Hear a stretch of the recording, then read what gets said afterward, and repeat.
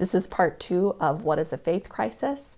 And today I'm going to support those of you that identify with having a faith crisis. So stick around and we're going to get you some support and tools.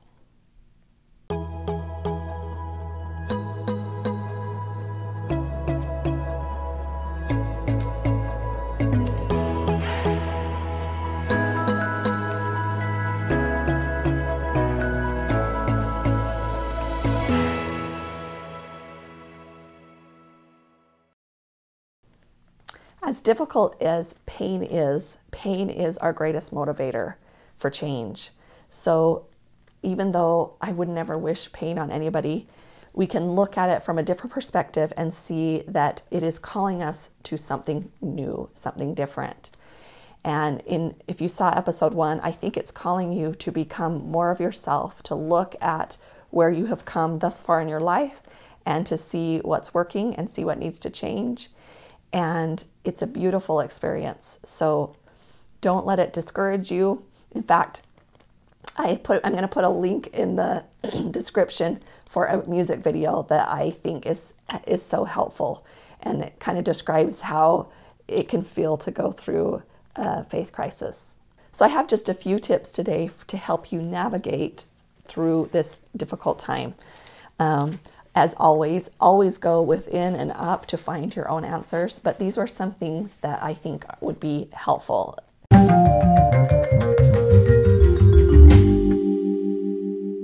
Number 1, take a deep breath.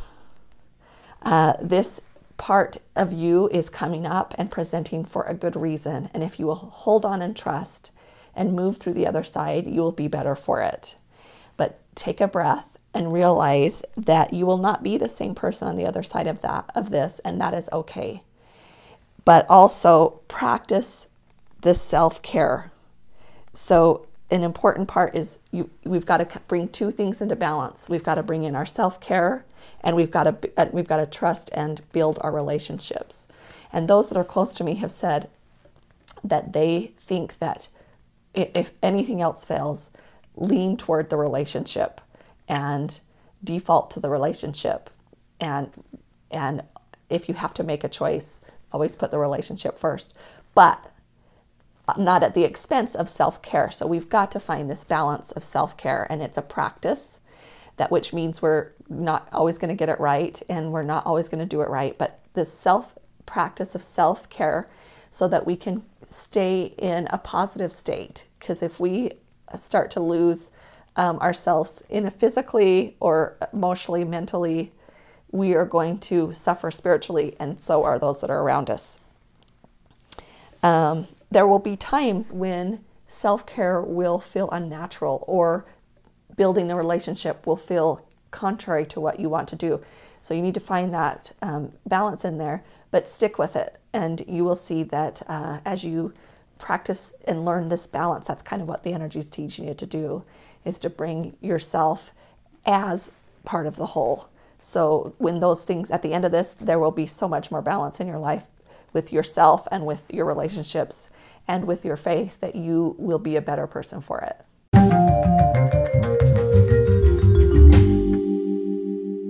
Step 2 is the hardest part, and it's to not compare.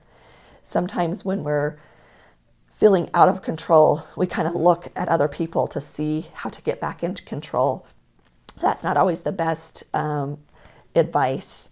So it's been the norm for all of us to think alike and do alike, and so we do look at someone else to see how that's going to work. But the very point of this energy is for us to bring a new us, a new individual us, to the whole. So don't look to somebody else's individualism. You've got to look within yourself and not compare. We don't all have to act the same. And to me, as we individualize our faith or our offering that we feel supports us, I think that's more beautiful. I think we do things more deliberately and with intention as we really file through some of the things that maybe bother us and see what our true devotion is. And it can be a beautiful thing when it comes from a space that's all yours. And I think that offering would be received so much better because you've deliberately and willingly done it. The other thing is that sometimes for you that are suffering, we need to also look at other people's choices and see their choices as beautifully representing their expression of how they want to do. And if it's not the way that you do it, don't compare them to someone else or to yourself or whatever. Realize that they are doing the same as you are. They are expressing in a way that serves them. And it might not be your way of doing it, but that's okay. And if we can kind of let that go, a lot of the pain and suffering kind of can subside. Your role as the person going through this faith crisis is not to bring others with you, along with you. They might not have the same path that you are on, and that's okay. They're having their individual experience. So it's not your job to tell them what you are going through. And I just want to say this takes a really good inside connection, because with that self-care, you might need to talk to somebody, but don't do it at the detriment of the relationship.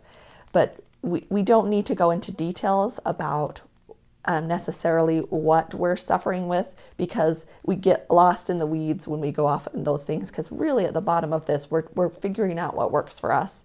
And it's easy to get lost if we go into the whats and whys. So just be cautious about that. I wouldn't say never do it, but just be cautious as you're talking to loved ones, because they are not having the same experience of you as you. And when we kind of bring in the conflict of it, that's when we start to have real struggles in our relationships. And that's where most of the pain comes in a faith crisis.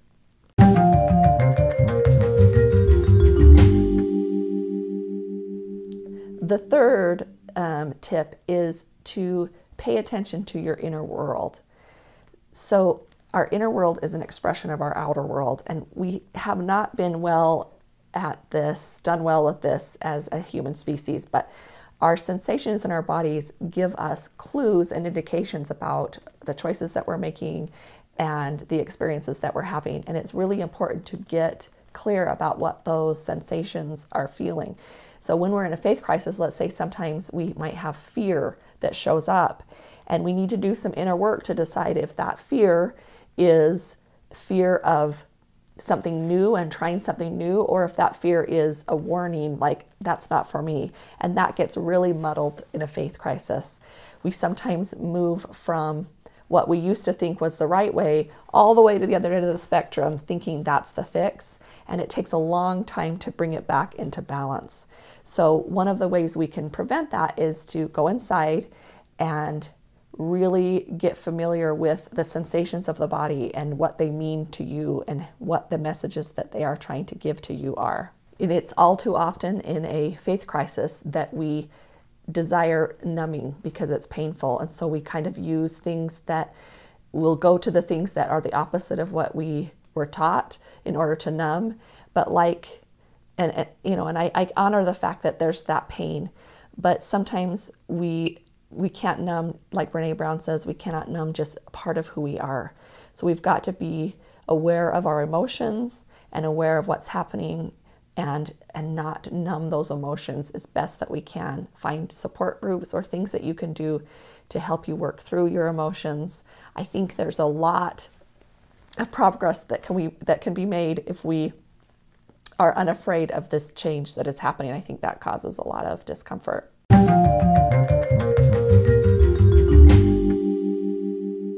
The fourth tip is to resist the urge to follow. So I talked about in the previous episode about the change and the shift in energy. And the energy is no longer a leader-follower type energy. It's changed a little bit. We still have bosses, we still have leaders, but there is an exchange back and forth that is different than it was before. It's not 100% changed. We still have leaders and followers, but there is a flow back and forth that was not there before, and that's a good thing. So we're able to take in information, see how it works for us, and then creatively express it. And I think that happens in our work and in our fun. It's happening all over the place. We're kind of trying out new things and growing in different ways, and that's good. But the urge to follow is really strong. So we might look to someone else to tell us what to do. We might follow someone that we admire and respect that has a lot of followers and trust that they have your answers and they can support you in their way. But it's still important to remain that individual, to take in the information, process it, and make it your own and express it your own. And so caution this is a big caution: do not just change from one follower, follow one person and change and become a follower of another person. That is not using the energy in a way that it's presenting itself.